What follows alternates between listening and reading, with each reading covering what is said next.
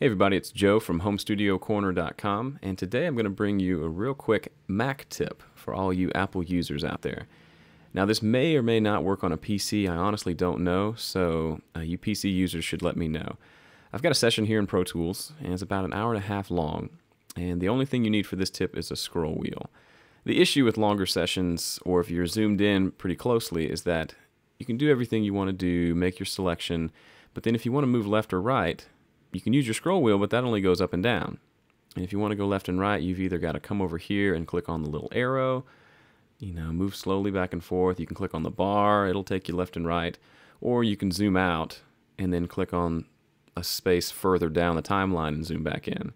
Now, all of those are fine. There's nothing wrong with them, but I found that if you hold down Shift and use the scroll wheel, it'll move you left and right. So hold down Shift and you scroll down, it moves you to the right, and if you scroll up, it moves you back to the left.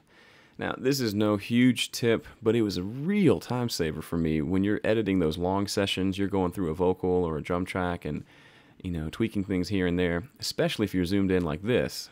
I mean, it's almost impossible to know where you are.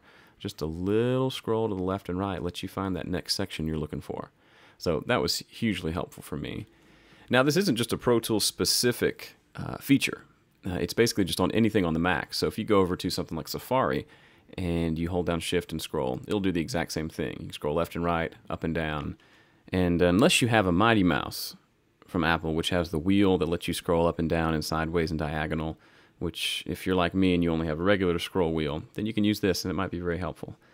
All right, if you have any questions or if you know if this works on a PC, leave a comment. And if you're watching this on YouTube, head back over to my website, HomeStudioCorner.com. I'd love to see you. We'll see you next time. Thanks.